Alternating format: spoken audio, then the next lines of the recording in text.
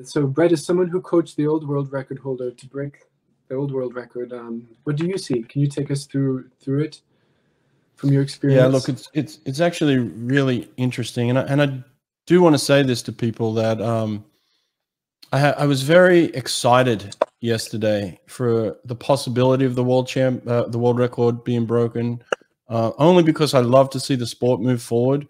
And look, I feel like I've been living with this world record as part of me because I helped coach it for the past 13 years, and I've gone through a range of emotions with this thing. Right at first, there's an immense pride, and then there was actually a period of kind of being very defensive towards it. We had this outcry of it was a cheaters world record because we had these suits, right, and this whole suit, controversy. And so I went through a period of time where I vigorously defended this world record, for many years.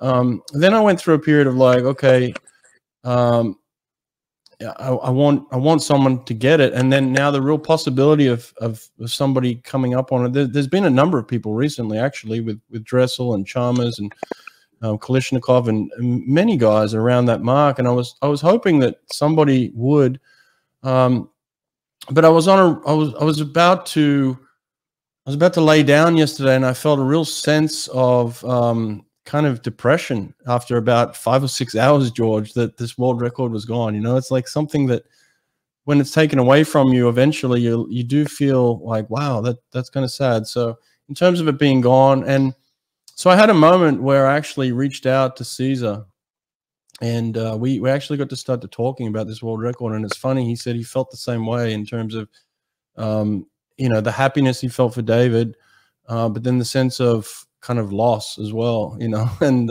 so we kind of had this moment together yesterday, Cesar and I, and we were reminiscing about it, and it did bring back a lot of memories from that moment of when we actually broke this record in Rome, and the preparation that went into this world record too. I mean, you were part of that preparation with us, and the work that we did, so you're very in tune to the type of work that we were doing. It's nothing like the type of work that David Popovici is doing.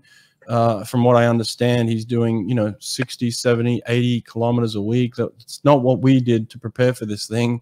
We took it more from the sense of, the power and the explosiveness, and, the back end endurance was obviously important to us, but it wasn't a main focus. The main focus was actually getting out with speed. And I think if you look at the world record, Cesar went out at that time in 22:1, so a much faster front end, and that was kind of the way that we were approaching it back then, George.